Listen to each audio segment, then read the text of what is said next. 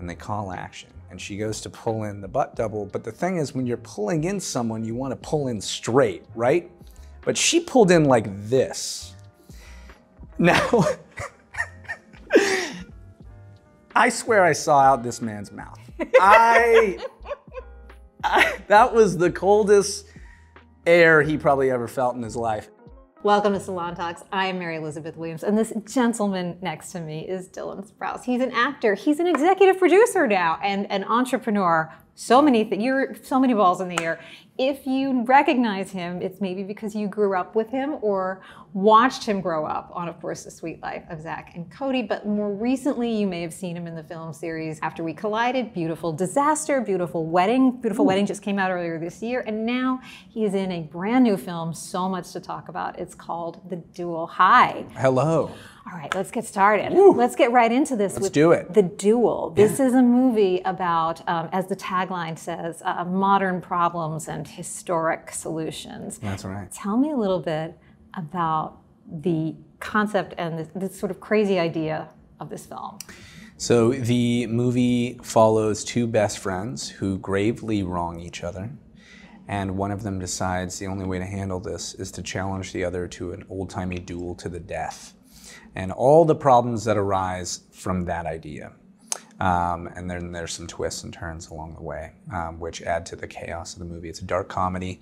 I made this quite a while ago now, 3 or 4 years ago, with some of my best friends in the world. And we filmed this down in Indiana. And I'm very, very proud of this movie. It's the first one I've ever executive produced. Congratulations. That's a really big deal. I saw the AMA that you guys did recently. And you were the one who said it was also sort of inspired by you and your co-star. That's an interesting thing to throw out there. It's a provocative thing, and I have to say it left me with 1,000 questions. So in what way are you and Callan? Yeah, none of the subject matter, okay. I should say, thankfully. But it was written by, so I worked on a movie called Banana Split years ago, and my best friend in that movie was Luke Spencer Roberts, who is one of the two director-writers of this movie. And so when they were writing the two leads and their like characters and how their kind of personalities mash up, Luke actually he was inspired by both me and Callan, who Callan's another very long-time friend of his. And so in that way, and then we added all the trouble into that. Now, you said, as you say, you were working with friends on this production. You grew up working with family. I would imagine that can be a double-edged sword. It can either be the best time of your life or kind of a hot mess, maybe both. What is it like being on a production where you are so close and you know you have this long-standing relationship with, and you're not just going to walk away when on the last day of shooting? Yeah, well, I would say, for me at least, I always think it's better to work with friends and family because I think that there's a shorthand towards taking and making creative risks too. When you really know and trust people on set, I think everything comes easier. I know, actors talk a lot about chemistry and stuff, but I think the backbone of good chemistry, whether you're acting angry or sad or happy or trying to make jokes, it's always made better if you're actually friends or like the people behind the scenes. And having that not only with the cast, but also the crew in this particular scenario, I think it just really allowed us to kind of stretch our wings and make choices that I'm proud to say, I think panned out in this movie really well. This is a classic Pistols at Dawn kind of a premise. A lot has changed in the time since you made this movie. Obviously, we now know about the difficulties of gun safety on sets. We know what can happen because of what happened on Rust. I want to ask, when you're doing a movie like this, are you thinking about things like this? Like, how do we protect each other? How do we keep each other safe? There's a lot of, without giving the story away, if you say, if there's a gun on a mantle, as Chekhov would say, that gun's going to get fired at a certain point. No, I mean, it's a great point, and I think it's very topical, of course. We, of course, had a good armorer on set, as was required of us. We were also dealing with like old flintlock pistols, though, right? So those are a little harder, I think, in general to misfire or mess up with. You really have to be particular about muzzle loading a flintlock and making sure the flint is in place. And so I think in general, in terms of, I mean, guns aren't safe really in general, but in terms of as far as they go, flintlocks are pretty safe on the end of, for shooting at least, a movie. But yeah, that was always in the back of our minds. As well as we shot this during COVID, so our safety precautions were pretty extreme in general.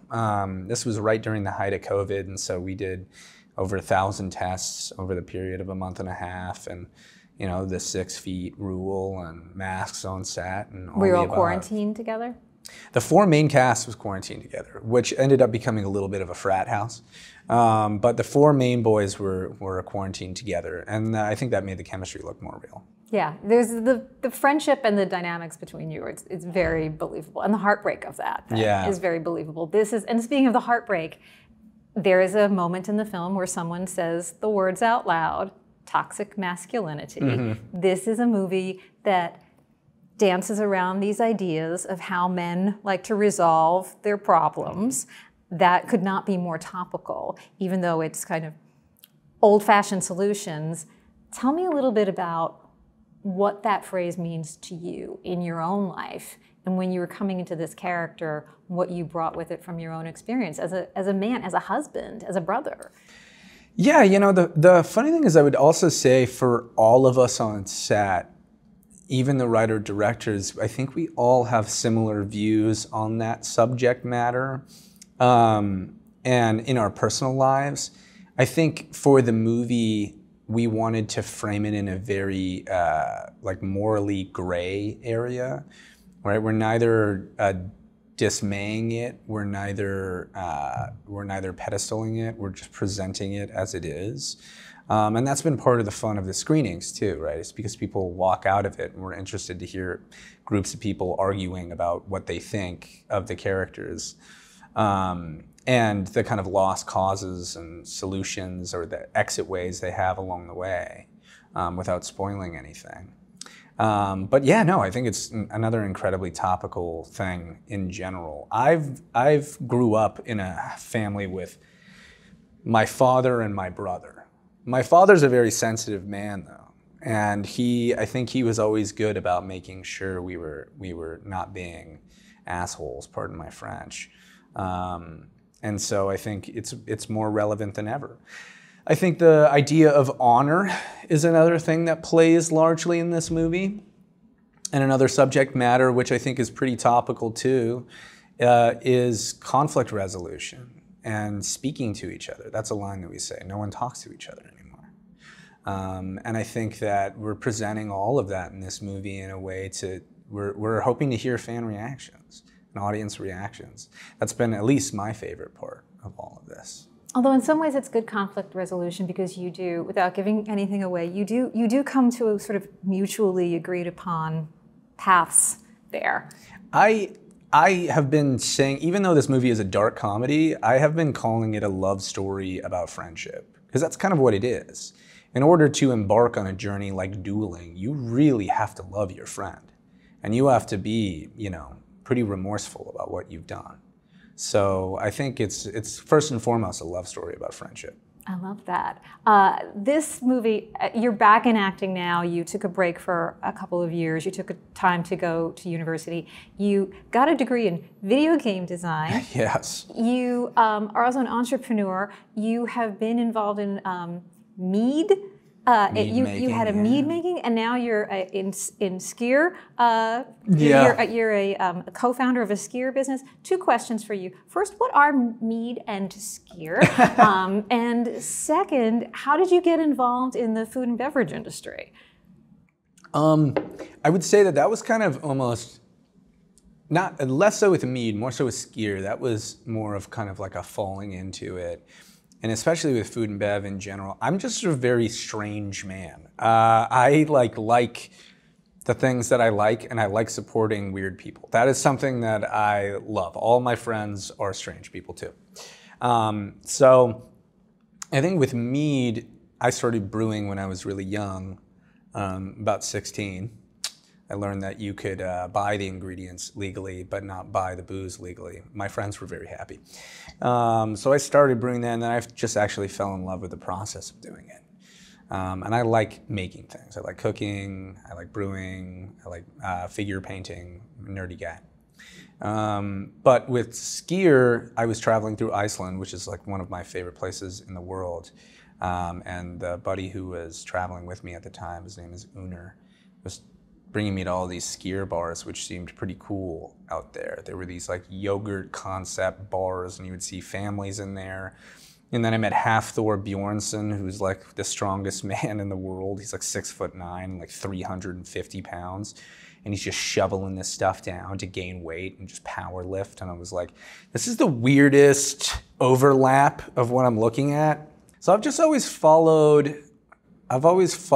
my heart, I guess, in concepts that are a little against the grain. But concepts have found me that tend to lean like Scandinavian. I don't know why, but I just kind of like, I like all that stuff. Okay. So we'll see what comes next. Maybe horned hats business. Yeah, I'm bringing back the helmets. You know what? Did they ever really go away? Now, since then, you've gone back into acting. You went away for a while. I was racking my brain to think of another case in show business where there are identical twins who are acting, now not acting together as a team.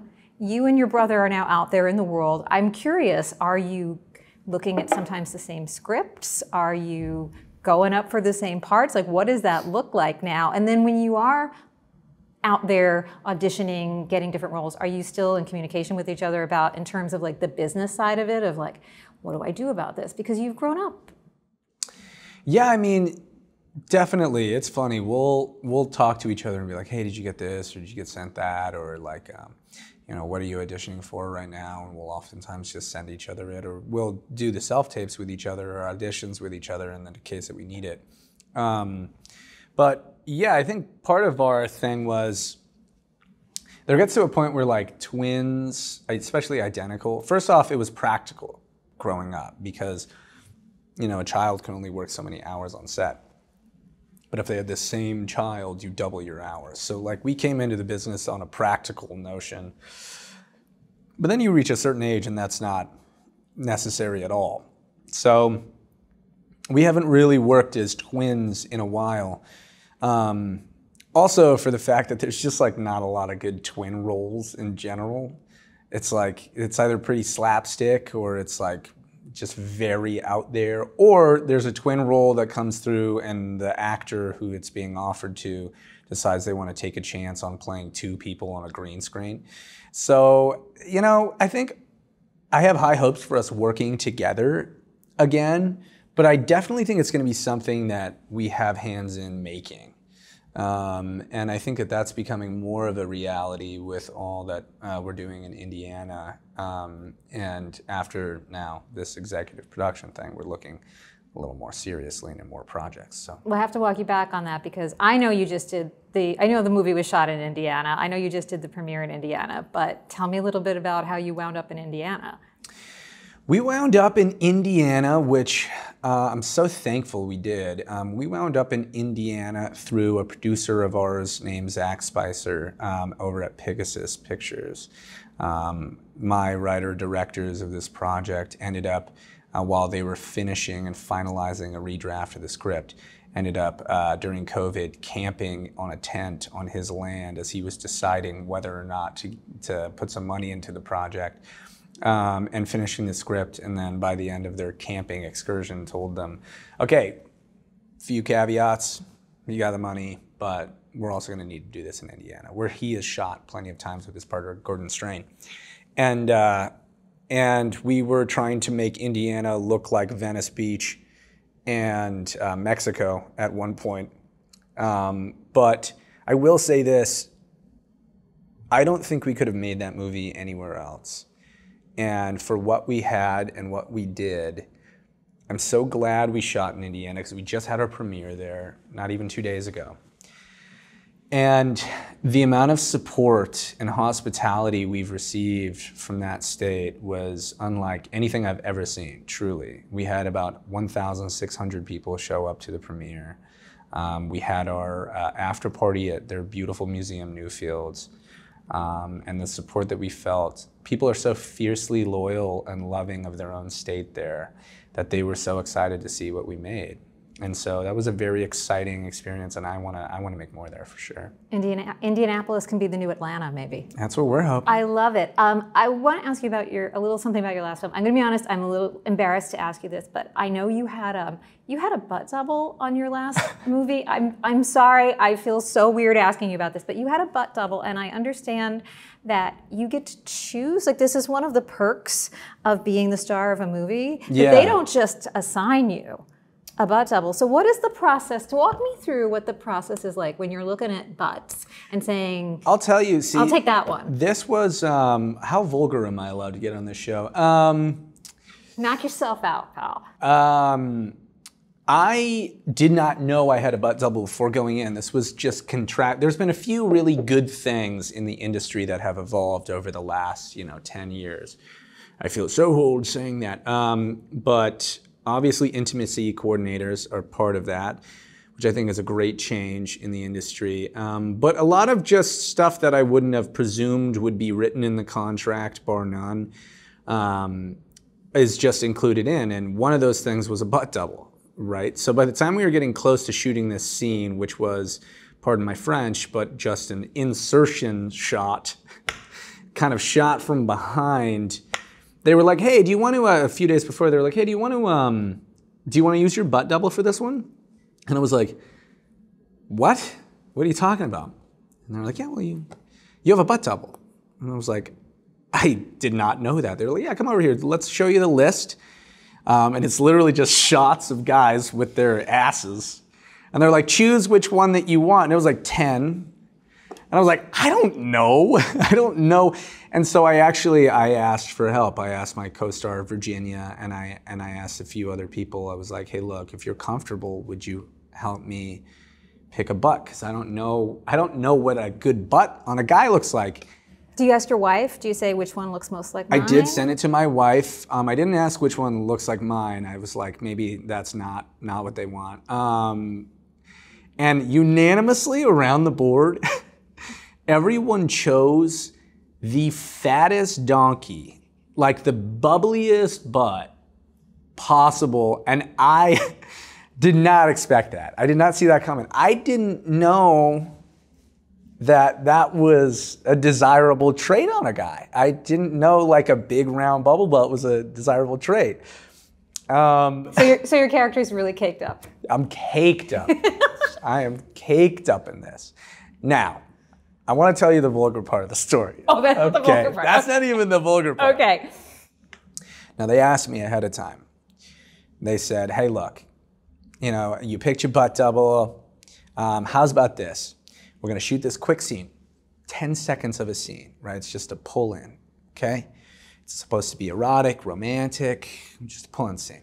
Why don't we do we shoot the rehearsal with the butt double first, and then if you feel comfortable, you jump in. We'll keep you in Video Village. It's a closed set. Everything's going to be okay. I say, okay, all right, that's fine.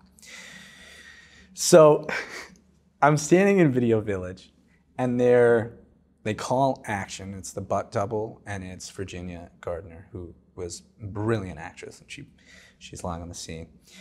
And they call action, and she goes to pull in the butt double. But the thing is, when you're pulling in someone, you want to pull in straight, right? But she pulled in like this. Now,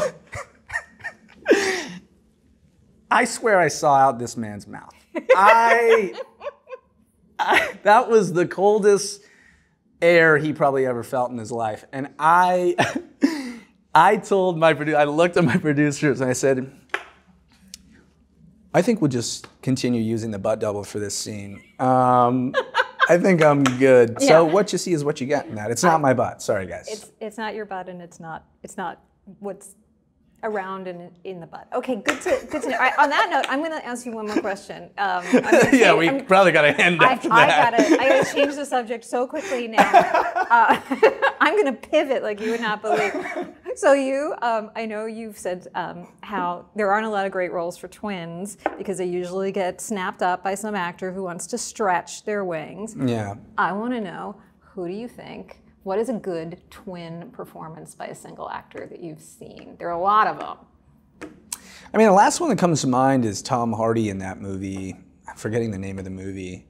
I remember my brother, he was like, comes up to me, this is such a specific complaint, but he's like, dude, another movie where a single actor takes job away from identical twins. I was like, Cole, I don't think those producers were even looking in the direction of us if they're hiring Tom Hardy. It's like, we're very different people. You were not going to play English gangsters in the 1950s. I don't think that works the same with us. Okay, probably. So, you're probably not up for the same part that like Dove Cameron would be. No, okay, no. You know what I mean? I do. Okay, probably. Dylan, thank you. Thank every part of you for your fine work.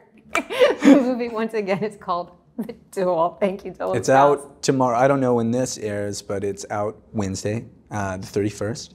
And we're in theaters for one night only. I hope that everyone can go see it. Go see it.